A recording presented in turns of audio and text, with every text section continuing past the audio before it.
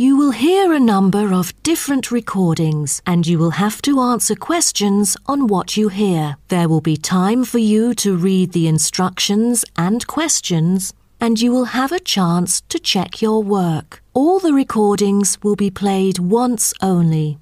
The test is in 4 sections. At the end of the test, you will be given 10 minutes to transfer your answers to an answer sheet. Now turn to Section 1. Section 1.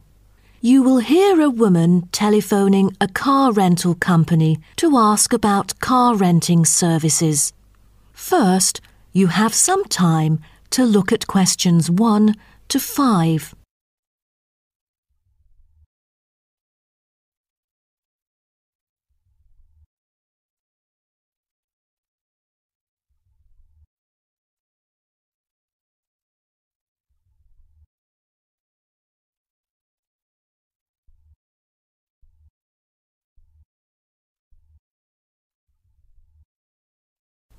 You will see that there is an example which has been done for you. On this occasion only, the conversation relating to this will be played first. Hello, First Choice Car Rental. How may I help you? Oh, good morning. I'm calling for some information about your car renting services. I'm an American and I will be going on a family holiday to your city from Ohio next month. The woman says that she is an American, so American has been written in the space. Now we shall begin. You should answer the questions as you listen, because you will not hear the recording a second time. Listen carefully and answer questions 1 to 5. Hello, First Choice Car Rental. How may I help you? Oh, good morning. I'm calling for some information about your car renting services. I'm an American and I will be going on a family holiday to your city from Ohio next month. Okay, no problem. It's our pleasure to serve you. Could you please tell me your name and contact information first? I'm Caroline. That's Caroline.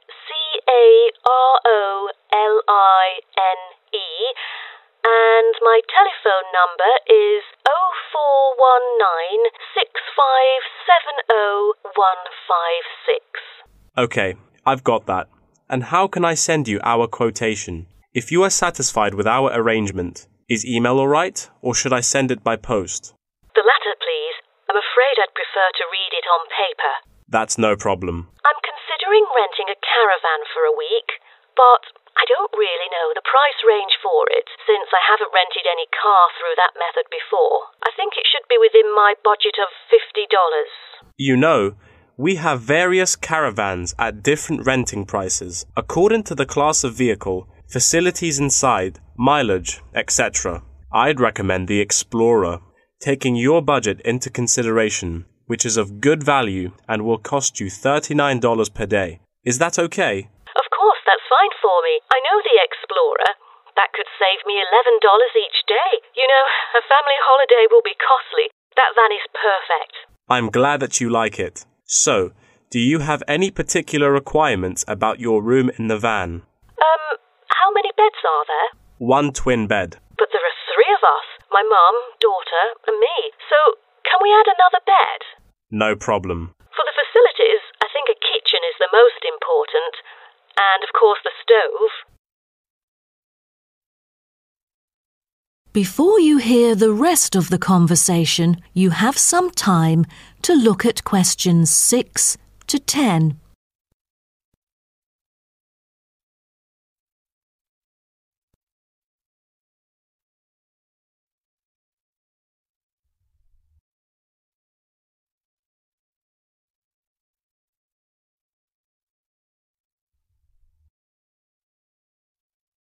Now listen and answer questions 6 to 10. In our vans, such as Explorer, there are all the basic bedding materials you need, like pillows and blankets, as well as some equipment for daily life. And many things can be added into your room according to your needs, such as a coffee maker. Well, I need to cold at night. And a microwave, of course. All right, I've taken notes of all these things. Actually, all our vans should be taken from our company, which is not too far from the city centre, so we can pick you up from the centre for free. Is that okay? Oh, I'm afraid we'd better be picked up from the airport, as we are foreigners in your country and not familiar with the transport system. Is that all right? Yes, it is no problem. With that comes the information for the insurance. I need the driver's name and age. That is my daughter, Chris, who is 19, the youngest driver amongst us three. I'm sorry, but our company only accepts caravan drivers aged 25 or over, according to our regulations. So... Well, that would be me, Caroline, and I'm 49 years old. And where was your driving license issued? I mean the country. I've got a license in America, but I've also got one in Australia, which is still valid. Is it better for me to register the local one from your country? Yes, that might be better. So your registration number is... That is the end of section 1. You now have half a minute to check your answers.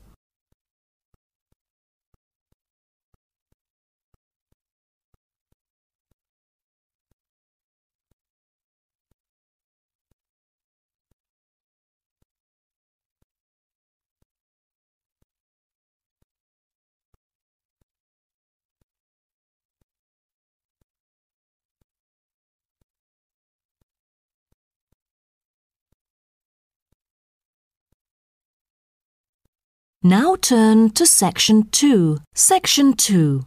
You'll hear a talk between a host and a professor called Alison Downing about cocoa beans. First, you have some time to look at questions 11 to 16.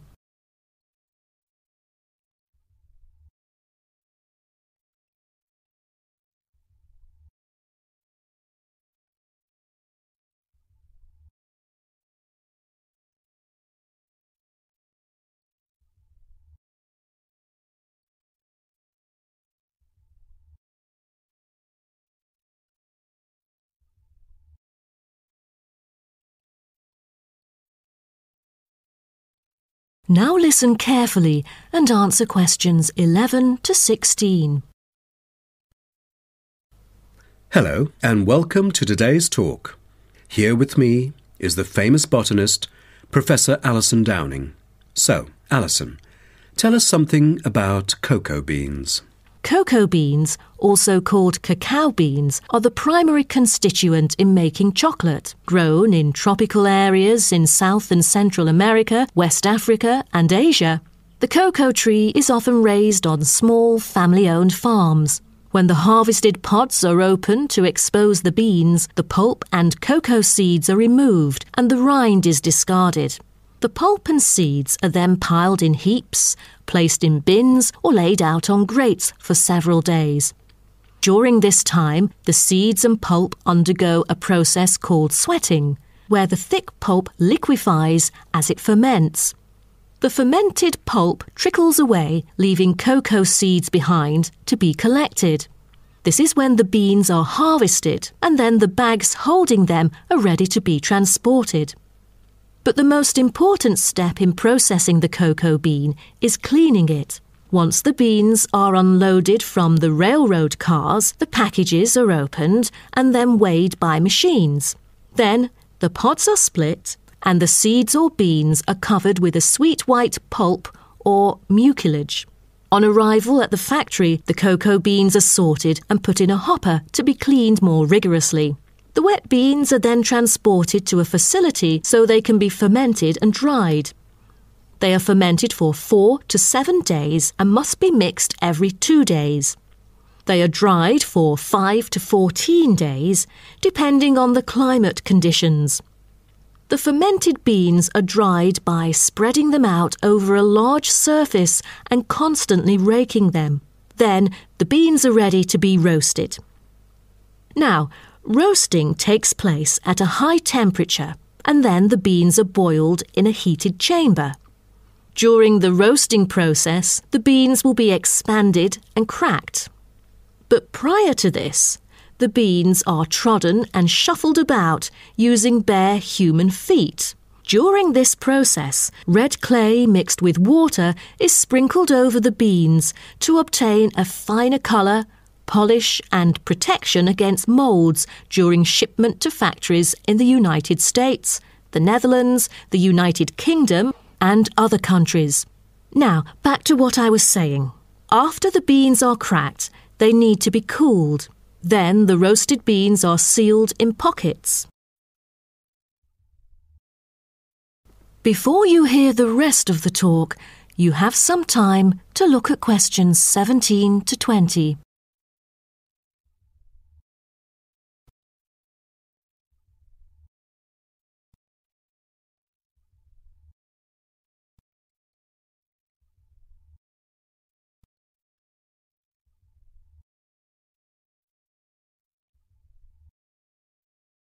Now listen and answer questions 17 to 20. Wow, that is not a simple process, is it? But someone told me that different roasting levels of coffee can lead to different kinds of flavours. Yes, roasting coffee transforms the chemical and physical properties of green coffee beans into roasted coffee products. The roasting process is what produces the characteristic flavour of coffee by causing the green coffee beans to change in taste. Unroasted beans contain similar, if not higher levels of acids, protein, sugars and caffeine as those that have been roasted, but lack the taste of roasted coffee beans due to the Maillard and other chemical reactions that occur during roasting. The vast majority of coffee is roasted commercially on a large scale, but small-scale commercial roasting has grown significantly with the trend toward single-origin coffees served at specialty shops. Some coffee drinkers even roast coffee at home as a hobby in order to both experiment with the flavour profile of the beans and ensure the freshest possible roast. So here, I'm going to introduce some of these roasted coffee beans and their special flavours. Now, the first crack is lighter bodied and has a higher acidity level with no obvious roast flavour and is popular for its special mild taste. This level of roast is ideal for tasting the full original character of the coffee. The green beans are raw, unroasted coffee beans. They are strictly hard beans with a smoky flavour and are slightly acidic. We've also got French roast, and the flavour that comes across in French roast coffee usually has more to do with the roasting process than the actual quality of the beans. By the time the beans are dark enough to qualify as French, most of their original flavour has dissipated. In its place come the flavours of caramelising sugar, bittersweet coffee, and often a bit of chocolate. And finally, espresso smoky. That is, coffee brewed by forcing a small amount of nearly boiling water under pressure through finely ground coffee beans. Espresso is generally thicker than coffee brewed through other methods, has a higher concentration of suspended and dissolved solids, and has creamer on top. As a result of the pressurised brewing process, the flavours and chemicals in a typical cup of espresso are very concentrated. Espresso is also the base for other drinks, such as cafe latte, cappuccino, cafe macchiato, cafe mocha, flat white or cafe americano. That is the end of section 2. You now have half a minute to check your answers.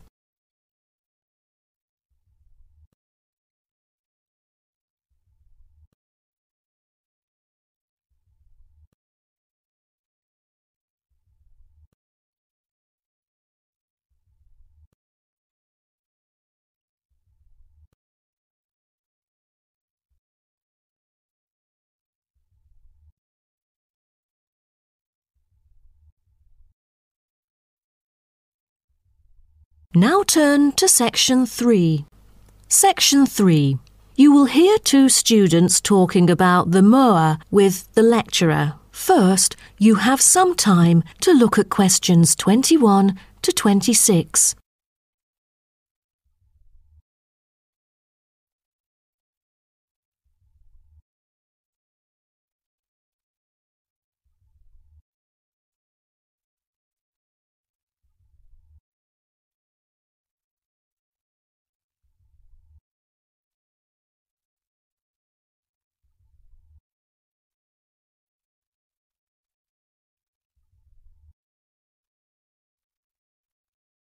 Now, listen carefully and answer questions 21 to 26.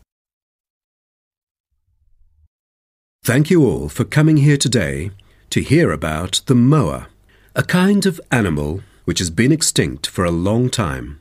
Well, first of all, we look at what the moa are. The moa are 9 species of flightless birds endemic to New Zealand. They were the dominant herbivores in New Zealand's forest, shrubland and subalpine ecosystems for thousands of years. But around 500 years ago, they all went extinct. When I mention extinct animals during ancient times, you may immediately think of dinosaurs, which disappeared around 66 million years ago. Fossils of dinosaurs, which we use to study, are large in number, but not many of those of moa remain, though both animals appeal to people today. So, the moas sound more mysterious now. But sir, I've got a question about these flightless birds. How can we distinguish them from other birds? That's a good question. Birds are commonly characterized by being warm-blooded, having feathers and wings, usually capable of flight, and laying eggs, while the flightless moa, until their extinction, were the largest birds in the world. Their heads are relatively small in relation to their bodies, and they are the only wingless birds lacking even the vestigial wings and substantial tailbones in their family. That's impressive, but were they born to be like that? I mean, when they were chicks. Yes, absolutely. So let's move on to the chicks. The eggs of moa were laid in nests and incubated for about 2 months. The chicks would be well developed upon hatching, and probably would be able to leave the nests to feed on their own almost immediately. I've heard that the male moa are thought to have incubated the eggs. Is that true? I think there is a possibility for that. I've read somewhere that the sex-specific DNA recovered from the outer surfaces of eggshells suggested that these eggs were likely to have been hatched by the male, but we still need to consult more. But I have a question. There has been some occasional speculation that the moa were still alive, because someone said they had caught sight of them in New Zealand in the late 19th century or even the 20th. Do you think it's possible?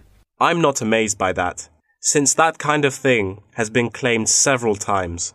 But I find it funny, because no reliable evidence of moa tracks has ever been found, and experts still contend that moa survival is extremely unlikely. So what was the reason for the moa's extinction? I wonder if it was global warming or some other factors related to their living environment. Well, before the arrival of human settlers in New Zealand, the moa's only predator was the massive Haas eagle.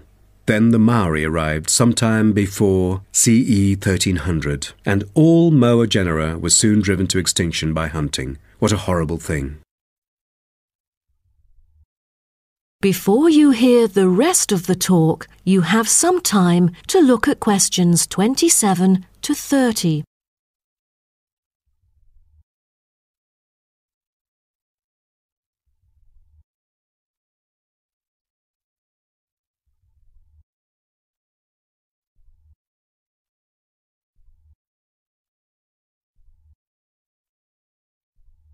Now, listen and answer questions 27 to 30. All right. Now let's look at the features of some species of moa. The South Island giant moa may have been the tallest birds ever known, and the second tallest of the 9 moa species is the North Island giant moa, with the females being markedly larger than males, both in weight and height. And I've heard that the smallest of the moa birds are the coastal moa. Is that right? Yes, you were right. And have you heard about any other kind of moa before? I know the crested moa. The eggs they laid may be larger than others. As they mainly lived in the remote interior of the southern island, their fossils are rare or absent in archaeological sites, and no egg remains have yet been identified. Are there any species of moa that have got more fossils? Yes, of course. A considerable amount of remains of the stout-legged moa exist, due to the well-preserved properties of their habitat. Their skulls reveal relatively bad vision, a good sense of smell, and a very short bill. Then there is the eastern moa. They were remarkable in having very long and narrow windpipes, which probably enabled them to make louder, more resonant calls than those of other moa, and had the greatest vocal abilities, so they could communicate when they could not see each other in the forest or at night. They used a range of senses, apart from sound, in their search for food, such as their sense of smell and vision. That is the end of section 3. You now have half a minute to check your answers.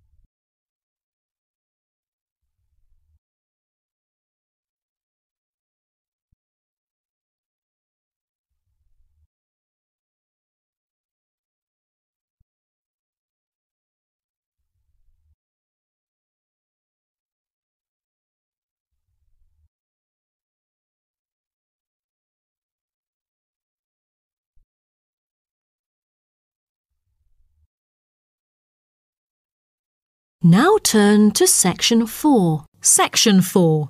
You will hear part of a lecture about time measurement. First, you have some time to look at questions 31 to 40.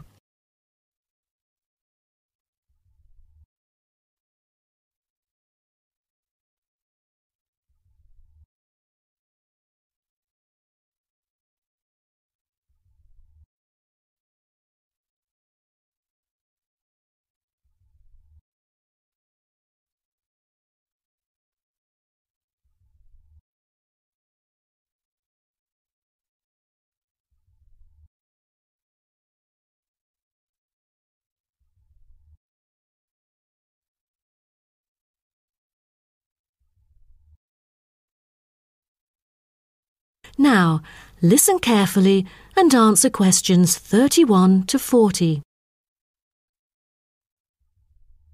Good morning, everyone. Today, I'm going to talk about the research project I've been involved in on time measurement.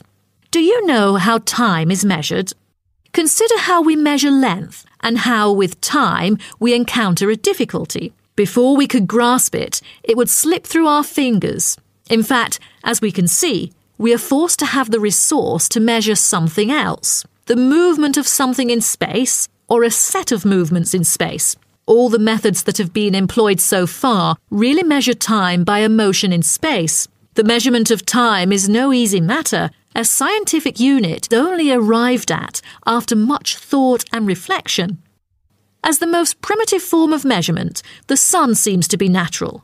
Ever since man first noticed the regular movements of the sun and stars, we have wondered about the passage of time. Prehistoric people first recorded time according to the sun's position. To start off, let us take noon, which is when the sun is on the meridian at the highest point of its course across the heavens, and when it casts the shortest shadow. But this measurement, which was regarded as a major one in ancient times, was less important than the natural events that occurred.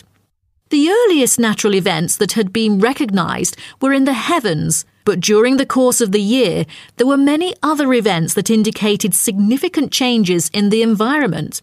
Seasonal winds and rains, the flooding of rivers, the flowering of trees and plants, and the breeding cycles or migration of animals all led to natural divisions of the year, and the further observation and local customs led to the recognition of the seasons.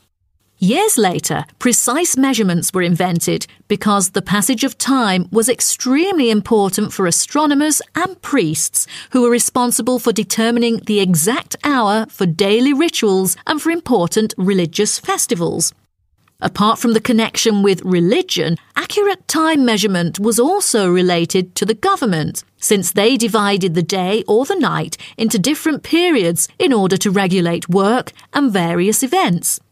For thousands of years, devices had been used to measure and keep track of time. The current sexagesimal system of time measurement dates back to approximately 2000 BCE from the Sumerians.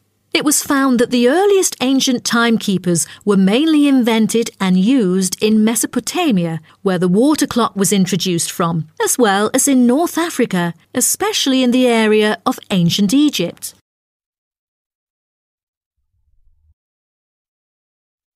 So, now I'd like to introduce you to some of the most well-known ancient timekeepers, as well as the disadvantages of them, for which they were replaced by various new forms of clocks that were used afterwards. A sundial is a device that tells the time of day by the apparent positioning of the sun in the sky. In the narrowest sense of the word, it consists of a flat plate and a gnomon which casts a shadow onto the dial. As the sun appears to move across the sky, the shadow aligns with different hour lines which are marked on the dial to indicate the time of day. However, it was quickly noted that the length of the day varied at different times of the year. Therefore, there could have been a difference between clock time and sundial time. In addition, the sundial was of no use at night, so a water clock was invented. The water clock, or clepsydra, appeared to have been invented around 1500 BCE and was a device which relied on the steady flow of water from or into a container. Measurements could be marked on the container or on a receptacle for the water. It was reliable, but the water flow still depended on the variation of pressure and temperature from the top of water in the container. As the technology of glass blowing developed, from some time in the 14th century, it became possible to make sand glasses. Originally, they were used as a measurement for periods of time like lamps or candles. But as clocks became more accurate, they were calibrated to measure specific periods of time. The drawback, however, as you can imagine, was the limited length of time they could measure. The last timekeeper to be introduced is the fire candle clock. Candle clocks took advantage of a simple concept, the slow and consistent nature of a burning wax candle. By utilising this process, our ancestors were able to keep steady track of the time. The clocks were created by engraving the length of the candle with evenly spaced markings. Each marking represented a single unit of time, and as the wax burned down, each hour would disappear. However, the drafts and the variable quality of the wax mainly influenced the time of burning. Like oil lamps, candles were used to mark the passage of time from one event to another rather than tell the time of day. That is the end of section 4. You now have half a minute to check your answers.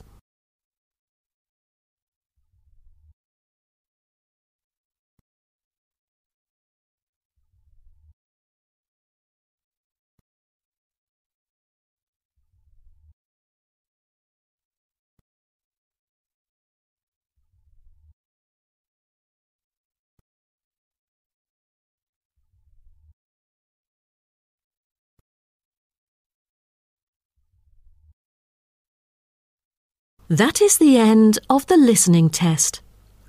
In the IELTS test, you will now have 10